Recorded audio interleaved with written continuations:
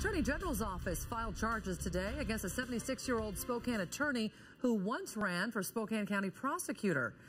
Robert Caruso was charged in Superior Court with second-degree rape and unlawful imprisonment. And KXLY4's Alex LeFriec joins us now live in studio. Alex, is Caruso in custody? He is, Nadine. According to his attorney, Caruso turned himself into the Spokane County Jail around 1:30 today after a warrant was issued for his arrest. He's accused of kidnapping and raping the victim of a car crash near Maple and I-90 on September 6th. Court documents allege Caruso pulled over and offered to take the 22-year-old Spokane woman to the hospital, even telling paramedics her mom was waiting for her there. Instead, the woman claims he took her to his condo, then drugged and sexually assaulted her.